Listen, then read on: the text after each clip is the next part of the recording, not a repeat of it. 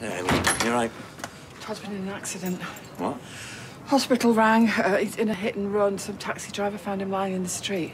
How badly is he hurt? A few broken ribs and a bit concussed, that's all I know. Look, I can't talk. I gotta go. All right, well, let me know if you need anything, yeah? Do you really think we've got nothing to worry about?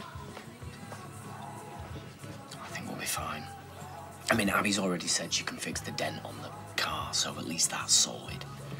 And then if he did hit like a dog or something, hopefully it's all right and it's made his way home. Oh, I hope so. I hate to think I've hurt a poor, defenceless animal.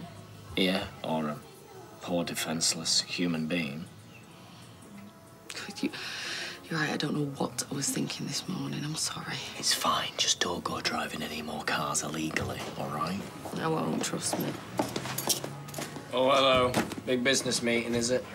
No, I need a drink. Why? What's up? I've just been talking to Dev. Say no more.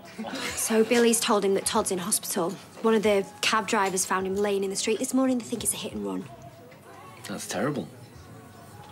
Is he hurt badly? I don't know, but it sounds pretty serious.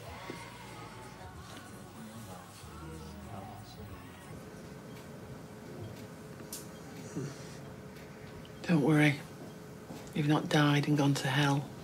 How are you feeling? Tired. Sore. And, you know, I was run over, so it's hardly surprising. The nurse told me that the taxi driver who brought you in found you at about 5 a.m. What were you doing out then? Got a paper round, did I not tell you? I just couldn't sleep. I decided to go out for a walk. That was a big mistake. Can you remember what happened?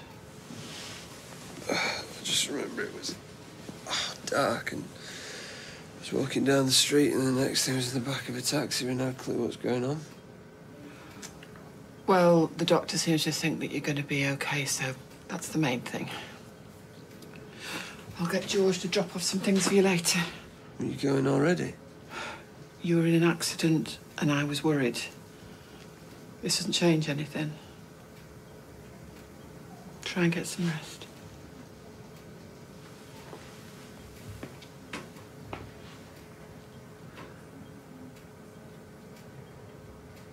Oh, someone's in a hurry.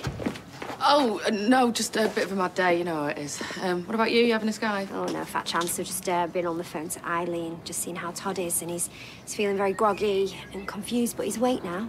Right, OK. Yeah, so I'm going to go to the hospital, see how he's getting on, and then hopefully find out what happened to him. Oh, don't you think you should leave it a day or two? Why? Well, if he's awake, he's going to be tired and all over the place. Oh, yeah, I didn't think of that. Yeah, I might wait till tomorrow. Well, when you do see him, send him our best. I will do. All right, listen, I'll let you crack on. Bye. See ya. Come on in. Sorry about the mess. You should see our place. Right, well, I won't keep you for long, but I just wanted to let you know that there was a hit and run around the corner this morning, and it was Todd Grimshaw. Yeah, I heard. I just wondered if you knew anything about it. Me? No. Why would I know anything? Shona? I'm in here with Craig. Oh, hi. What are you doing in the house alone with my wife? I was just letting her know that Todd Grimshaw was involved in a hit and run around the corner this morning. So I'm just going from door to door to see if anyone saw or heard anything. Yeah. My sister told us about that. How's he doing? Not great, but we think he should be fine. And what time of day was this? Around 5 a.m. and 15:15. Ooh, well, I mean, our alarm didn't go off until 7, was it? I say alarm. I mean, Lily stood outside his bedroom saying, feed me, I'm hungry, you know. Right, well, thanks anyway. See myself out. Cheers.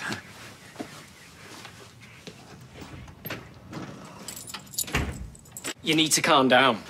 I can't, OK? And I can't do this anymore. We're just digging a bigger hole for ourselves, and you just flat out lied to the police, so that's you stuffed and all. I had no choice, did I? And anyway, there might be a way out of this yet. How? Well, because I've gotten rid of Susie for a few days, all right? So at least that's taken care of. And nobody actually saw the accident, did they? Except Todd. What, even that we're uncertain about. All right, so what do you want to do then? Just want to sit here and wait for the police to come knocking again? No! I'm gonna go to the hospital and see him.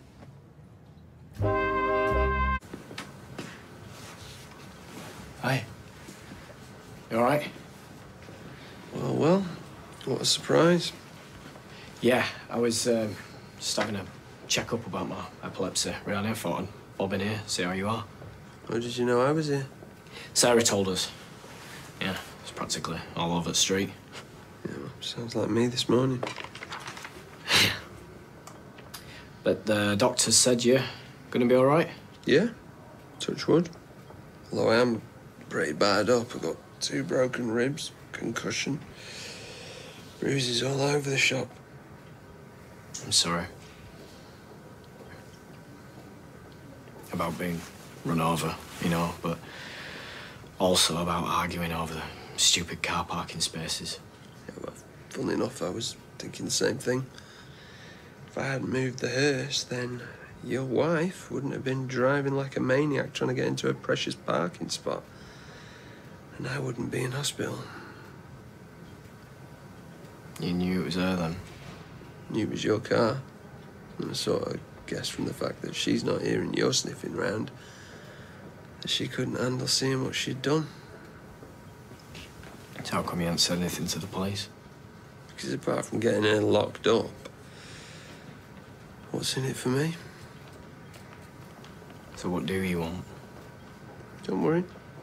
You'll find out soon enough.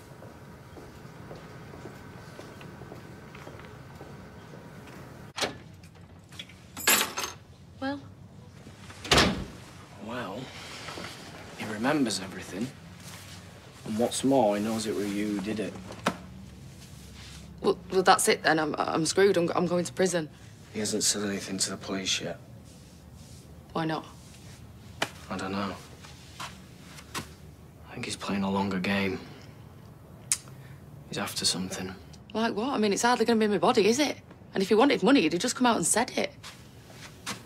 I don't know what he's after. But one way or another, he's going to make us pay for this.